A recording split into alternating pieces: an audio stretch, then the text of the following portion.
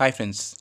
So இன்னைக்கு நம்ம வீடியோவில் எதை பற்றி படிக்க போகிறோம் அப்படின்னு சொல்லி பார்த்தீங்கன்னா types of single phase induction மோட்டரை பற்றி படிக்க போகிறோம்.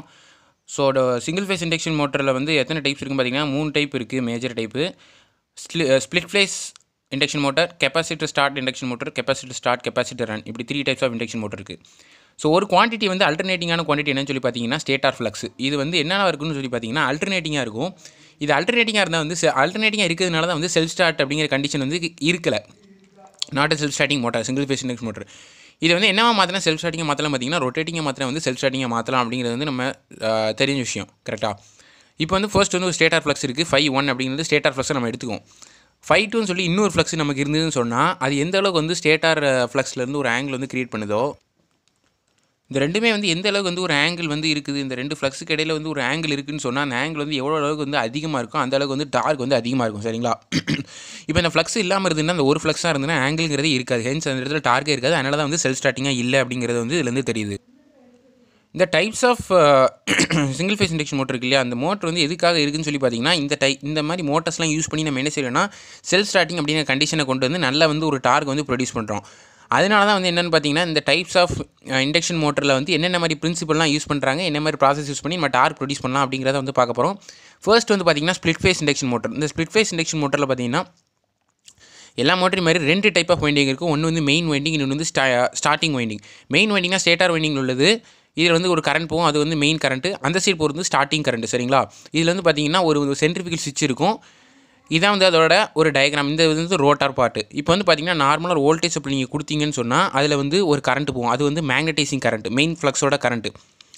அது வந்து எப்படி இருக்கும் பார்த்தீங்கன்னா சம் ஆங்கிள் வந்து லேகிங்காக இருக்கும் அதுலேருந்து.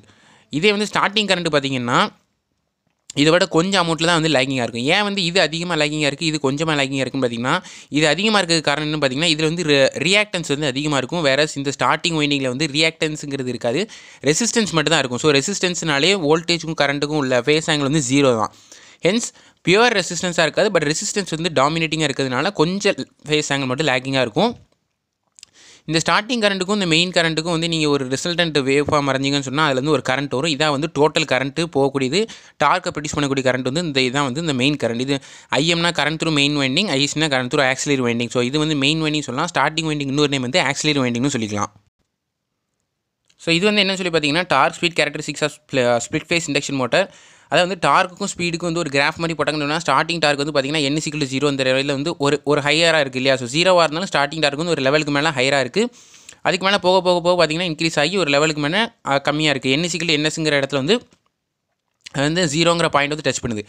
இதில் என்ன தெரியுதுன்னு பார்த்தீங்கன்னா டார்க் ஸ்பீட் அதாவது இந்த கேரக்டரிஸ்டிக்ஸ் வரையும்போது டார்க்குங்கிறது வந்து நீங்கள் இந்த ஸ்ப்ளிட் ஃபேஸ் யூஸ் பண்ணுறது மூலமாக இன்க்ரீஸ் ஆகுது அப்படின்னு சொல்கிறாங்க. இதுலேருந்து உங்களுக்கே புரிஞ்சிருக்கும்.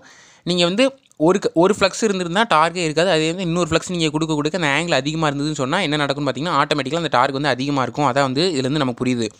இதில் அப்ளிகேஷன்ஸ்லாம் வந்து என்னன்னு சொல்லி பார்த்தீங்கன்னா ஃபேன்ஸில் யூஸ் பண்ணலாம், ப்ளோயர்ஸ் யூஸ் பண்ணலாம். ப்ளோயர்ஸ்னால் என்னன்னு சொல்லி பார்த்தீங்கன்னா இண்டஸ்ட்ரீஸில் வந்து அதாவது வந்து எப்படி சொல்கிறதுனா வேஸ்ட்டு கேஸை வந்து என்ன பண்ணுவாங்கன்னா ஒரு டியூப் வெளியே வந்து வெளியேற்றுவாங்க. அதில் வந்து ப்ளோயர் ஒன்று யூஸ் பண்ணுவாங்க. அந்த ஃபேனை யூஸ் பண்ணி நம்ம வீட்டிலலாம் யூஸ் பண்ணுறோம் இல்லையா, அந்த கிச்சன்லாம் யூஸ் பண்ணுவோம். அந்த காற்றை வந்து வெளியேற்றுக்கு அதான் வந்து ப்ளோயர்ஸ்.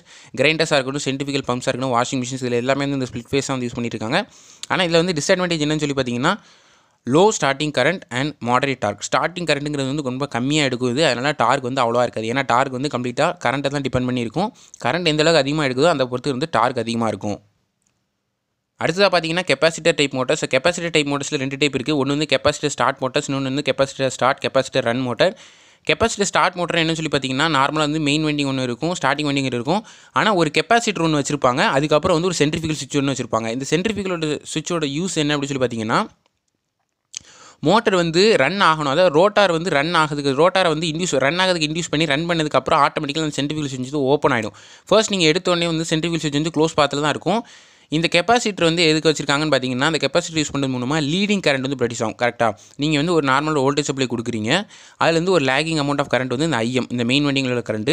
அதே ஐஎஸ்டி ஸ்டார்டிங் கரண்ட் வந்து ஏன் லீடிங்காக இருக்குன்னு சொல்லி பார்த்தீங்கன்னா கெப்பாசிட்டர் வந்து என்றைக்குமே வந்து லீடிங் கரண்ட் தான் ப்ரொடியூஸ் பண்ணும் அப்படிங்கிறது தெரிஞ்சுக்கோங்க.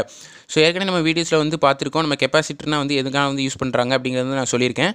இதே வந்து போன இண்டக்ஷன் மோட்டர் வந்து பார்த்தீங்கன்னா ஸ்ப்ளிட் ஃபேஸில் வந்து எப்படி இருக்கும் பார்த்தீங்கன்னா வந்து இந்த ஸ்டார்டிங் கரண்ட் வந்து லேகிங்காக இருக்கும். வோல்டேஜோட ஏன் லேகிங்காக இருக்குன்னா அந்த இடத்துல கெப்பாசிட்டரில் ஒன்லி ரெசிஸ்டன்ஸ் வைண்டிங் மட்டும் தான் இருக்கனால வந்து அந்த கரண்ட் வந்து லேகிங்காக இருக்கும். வேறு இந்த இடத்துல பார்த்தீங்கன்னா இந்த கெப்பாசிட்டர் யூஸ் பண்ணுறதுனால லீடிங்காக இருக்குது. இந்த ரெண்டுக்கு வந்து ரிசல்டன்ட் வரைஞ்சிங்கன்னா ஒரு கரண்ட் வரும்.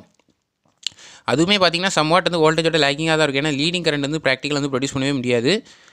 இது வந்து லேகிங் கரண்ட்டாக இருக்கும். அதான் வந்து இந்த டோட்டல் கரண்ட் இந்த டார்க்கை ப்ரொடியூஸ் பண்ணக்கூடிய கரண்ட். இப்போ பார்த்தீங்கன்னா ஸ்டார்டிங் டார்க் வந்து ப்ரொபோஷனல் டு ஆல்ஃபா. ஆல்ஃபாங்கிறது வந்து 2 ஃப்ளக்ஸ். ஒரு மெயின் ஃப்ளக்ஸ்னால் வரக்கூடிய கரண்ட்டுக்கும் ஸ்டார்டிங் வைண்டில் உள்ள ஃப்ளக்ஸ்னால் வரக்கூடிய கரண்ட்டுக்கும் ரெண்டுக்கும் இடையில உள்ள ஆங்கிள் தான் வந்து பார்த்திங்கன்னா ஆல்ஃபா. ஸோ இது வந்து directly proportional to starting dark. இந்த ஆல்ஃபா வந்து எந்த அளவுக்கு வந்து அதிகமாக இருக்குதோ அதை பொறுத்து வந்து ஸ்டார்டிங் டார்க் அப்படிங்கிறது வந்து அதிகமாக இருக்கும் அப்படிங்கிறது தெரிஞ்சுக்கோங்க. செகண்ட் டைப் என்னன்னு சொல்லி பார்த்தீங்கன்னா capacitor start, capacitor run type. So இது வந்து இதில் வந்து என்ன ஒரு டிஃபரன்ஸ் வந்து கெப்பாசிட்டர் ஸ்டார்ட்டை கம்பேர் பண்ணும்போது இதில் வந்து டிஃபரன்ஸ் பார்த்தீங்கன்னா அதே மாதிரி main winding starting winding capacity எல்லாமே இருக்கும். ஆனால் இதில் வந்து சென்ட்ரிஃபிகல் சுவிட்ச் வந்து இருக்காது. சென்ட்ரிஃபிகல் சுவிட்ச் இல்லாதனால வந்து என்ன வந்து அட்வான்டேஜ் டிஸ்அட்வான்டேஜ் பார்த்தீங்கன்னா அந்த மாதிரி எதுவுமே இதில் கன்சிடர் பண்ண முடியாது. ஏன்னா சென்ட்ரிஃபிகல் சுவிட்சே வந்து ஜஸ்ட் ஒரு டெம்பரரி சுவிட்ச் தான். அது வந்து ரோட்டார் வந்து ரன் ஆயிடுச்சுன்னு தெரிஞ்சாலும் ஆட்டோமேட்டிக்காக ரன்னிங் கண்டிஷனுக்கு ரோட்டார் வந்துட்டுனாலே ஆட்டோமேட்டிக்காக வந்து ஓப்பன் ஆகிடும். ஆனால் இதில் வந்து தேவையில்லை. ஏன்னா வந்து டேரெக்டாகவே வந்து நீங்கள் ரன்னிங் கண்டிஷனில் போய் கண்டினியூஸாக நீங்கள் சப்ளை கொடுத்துட்டே இருக்கலாம். இல்லை கண்டினியூஸாக நீங்கள் சப்ளை கொடுக்கறனால அதில் வந்து என்ன நடக்குன்னு பார்த்தீங்கன்னா கெப்பாசிட்டர் வந்து லீடிங் கரண்ட் எடுத்ததுக்கப்புறம் ரன்னிங் கண்டிஷனில் வந்ததுக்கப்புறம் வந்து சுவிட்ச் ஓப்பன் ஆகிடும். ஹென்ஸ் அது வந்து அதோட ரொட்டேஷனாக தான் இருக்கும். இதில் சுவிட்ச் இல்லாதனால பார்த்தீங்கன்னா கண்டினியூஸாக வந்து கெப்பாசிட்டர் வந்து லீடிங் கரண்ட் எடுத்துக்கிட்டே இருக்கிறதுனால அதோட ரொட்டேஷனுங்கிறது நல்லபடியாகவே இருக்கும். ஹென்ஸ் இந்த கெப்பாசிட்டர் ரன் அப்படிங்கிற மோட்டர் வந்து நல்ல ஒரு எஃபெக்டிவான மோட்டராக தான் இருக்கும். ஸோ கீழே பார்த்தீங்கன்னா டார்க்ஸ், ஸ்பீட், கேரக்டரிஸ்டிக்ஸு இது வந்து எதுக்குள்ளது அப்படின்னு சொல்லி பார்த்தீங்கன்னா 2 மோட்டருக்குள்ளுமே இருக்குது. ஸோ ஃபுல் லோட் டார்க்குக்கும் ஸ்பீடுக்கு வந்து நீங்கள் வச்சு பார்த்தீங்கன்னா ஸ்டார்டிங் டார்க் இந்த இடத்துல இருக்குது. ஸோ கெப்பாசிட்டர் ரன்னை விட கெப்பாசிட்டர் ஸ்டார்ட் மோட்டருக்கு வந்து ரொம்ப டார்க், ஸ்பீட், கேரக்டரிஸ்டிக்ஸ் வந்து ரொம்ப எஃபெக்டிவாகவே இருக்குது. டார்க், ஸ்பீட், கேரக்டரிஸ்டிக்ஸ் வந்து இதுக்கு ரொம்ப எஃபெக்டிவாக இருக்கலாம். இதோட ஸ்டார்டிங் டார்க் வந்து எப்படி இருக்கும் பார்த்தீங்கன்னா 50% to 100% full load torque. Full load டார்க்கை விட இந்த அளவுக்கு வந்து இது வந்து அதிகமாக இருக்கும் அப்படிங்கிறது இதுலேருந்து தெரியுது. ஸோ இதோட இந்த ரெண்டோட அப்ளிகேஷன் எதுலலாம் இருக்குன்னு பார்த்தீங்கன்னா compressors, conveyors, grinders, blowers, fans எல்லா இதுலையுமே இருக்குது. ஸோ வந்து நார்மலாக வந்து ஸ்பிளிட் ஃபேஸை கம்பேர் பண்ணும்போது இந்த மாதிரி மோட்டர்ஸ் வந்து நம்ம யூஸ் பண்ணிக்கிறது வந்து ரொம்பவே எஃபெக்டிவாக இருக்கும் அப்படின்னு சொல்லி சொல்கிறாங்க. கெப்பாசிட்டர் ஸ்டார்ட் டைப் தான் வந்து மேக்ஸிமம் ஆஃப் த இடத்துல வந்து யூஸ் பண்ணிட்டு இருக்காங்க.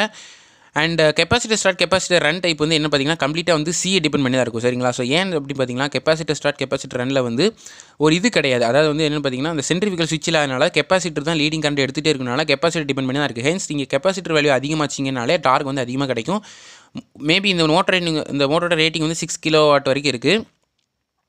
ஸ்டார்டிங் வைண்டிங் வந்து ஸ்டார்டிங் டார்க் வந்து நீங்கள் எவ்வளோ ப்ரொடியூஸ் பண்ணால் 400% அந்த ஃபுல் லோட் டார்க். நம்ம ஏற்கனவே பார்த்தோம் 100% அந்த ஃபுல் லோட் டார்க் தான் சொல்லி நம்ம பார்த்தோம்.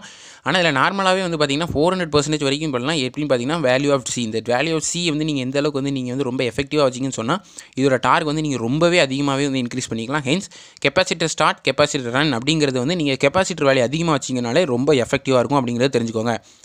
ஸோ இதான் ஃப்ரெண்ட்ஸ் இந்த வீடியோ நான் சொல்ல நினச்சி types of single phase induction மோட்டரை பற்றி பார்த்துருக்கோம்.